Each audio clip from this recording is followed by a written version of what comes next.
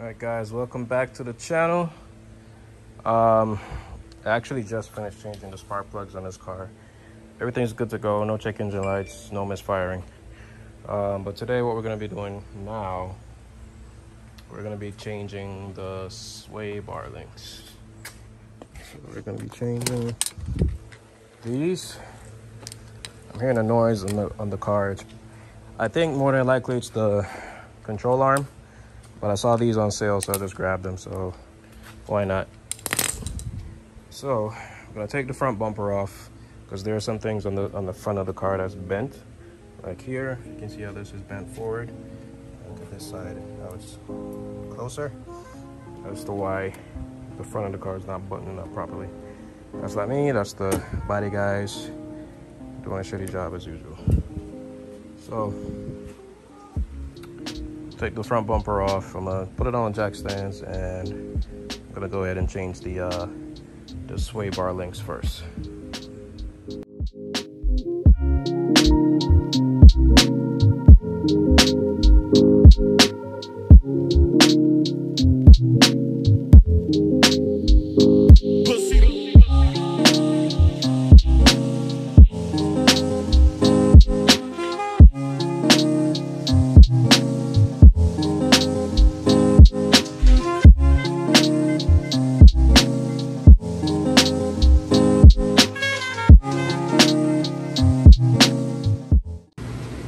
Alright guys, so it's pretty straightforward. I already disconnected it. It is there's 2 bolts, right? It's 17, right? That goes in here.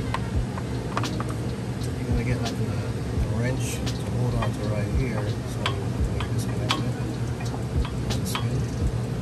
Right? So it goes away. That out, I already pulled the other side, and that's it. So I'm about to put on a new one. I'll do a comparison to see how they feel. Alright guys, so here's the comparison. This is the one I just took off. And if you can look, like I can just hold it in my hand and it shits. See that? Yeah, so it's pretty free. Right? This one, you can't do that. I can barely, you know, hold it with my hands. So I'm just gonna repeat what I just did, and then I'm gonna do the same thing on the other side, and that should be it.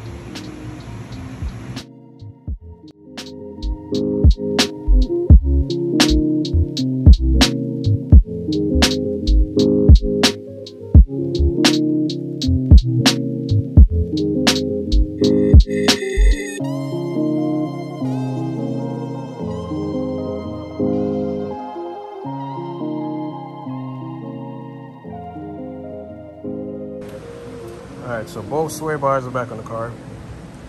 I'm gonna fit it up, fix it at the front of the car, and then take it for a test drive and see how it runs. Alright guys, so it's a different day.